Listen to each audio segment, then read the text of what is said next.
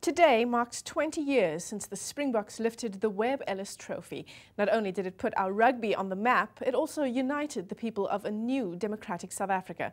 But 2 decades on, South African rugby is still grappling with inequality.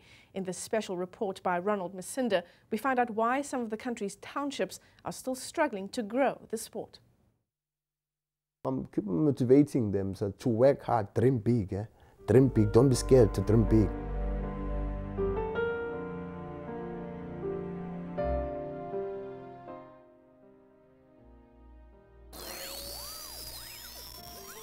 An eyewitness in the shooting of former Springbok Solly Teblika believes the rugby player was the gunman's obvious target. Teblika was shot dead in a tavern in Nyanga, Cape Town yesterday. The witness, who does not want to be named, says he was watching soccer with Teblika when the gunman opened fire. No arrests have yet been made.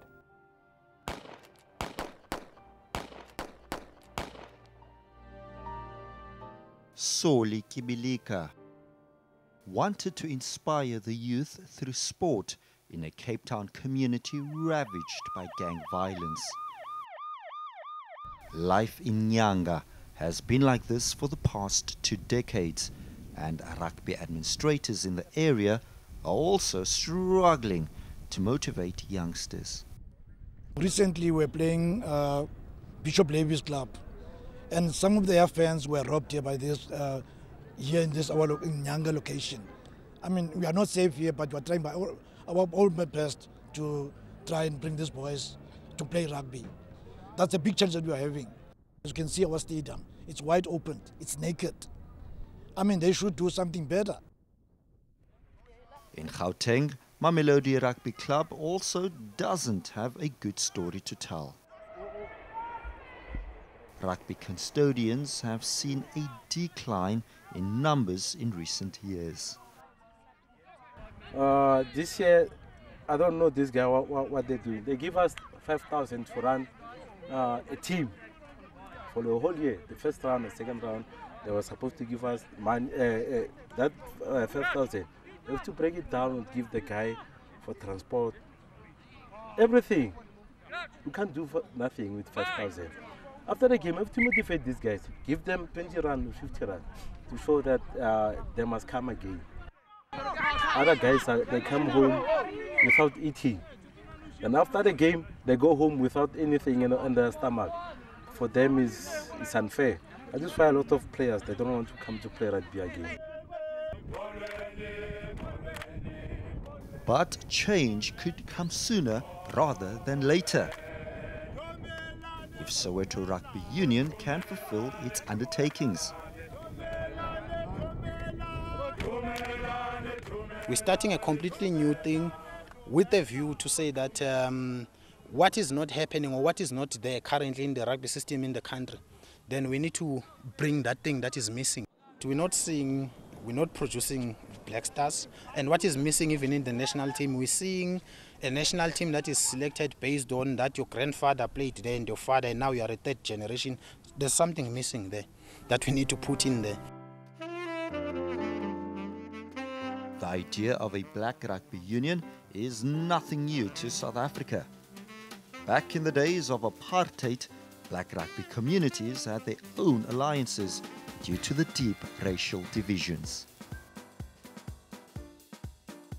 If you look at the non-racial areas back then, or the bodies operating under the non-racial bodies, they attracted a fair amount of people to games. The game was thriving, and people played rugby, and strangely, since then, in these areas, the previously disadvantaged areas, there's far less people playing rugby these days.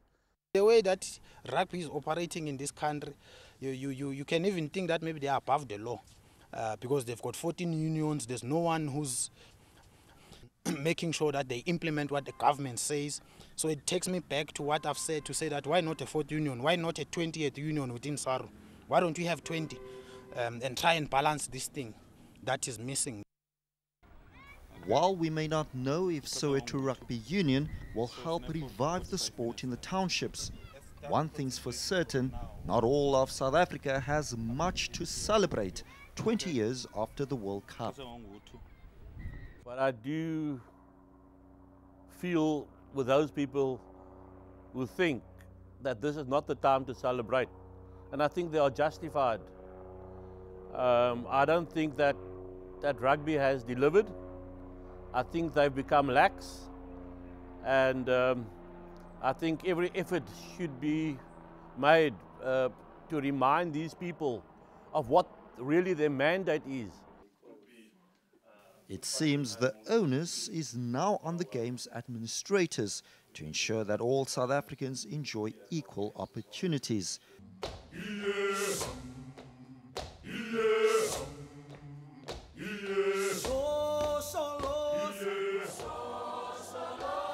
So that they too look forward to celebrating future anniversaries as one nation. Donald Masinda, Cape Town.